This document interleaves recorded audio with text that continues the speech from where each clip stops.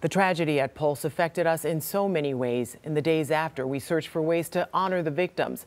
Some of us gave money, others gave time to help others, and some gave the gift of art.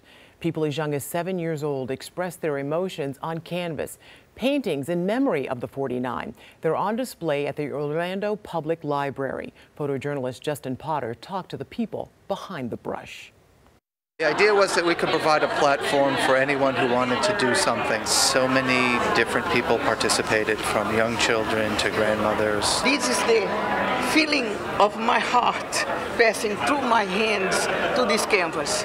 What I did is I did the trail, I put crackle on it, and I kept sketching, and I thought, I know I'm going to do the trail in a heart and rainbow, but I didn't know how. The show's 3 stories high, and there's a lot of pieces, almost 300, so a lot of love in this community. Really the voice of Orlando coming through the collection. So I did a big heart, 49 stars. You have to remember forever.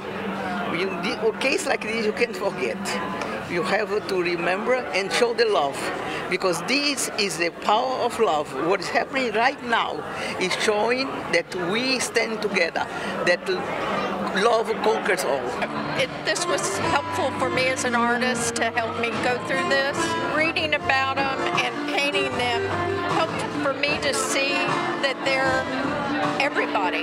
They're just our neighbors. They were the kid next door. I feel bad for all the people that died in the Pulse. We've all been overwhelmed in how amazing the response has been. All the positive things that came out of the tragedy will continue, and hopefully this collection will help do that.